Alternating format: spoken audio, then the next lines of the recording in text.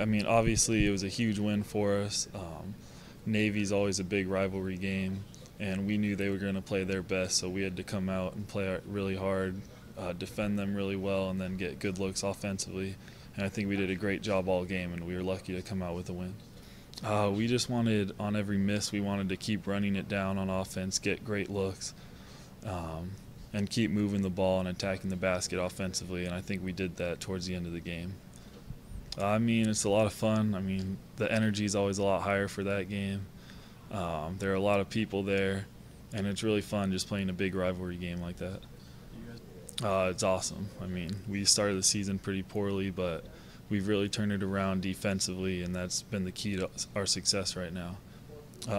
It's almost always defensively, because if we can get stops on them, we're able to run on offense and get great looks in transition, and that really helps us for the whole game. Kyle Wilson, yearling, Army men's basketball.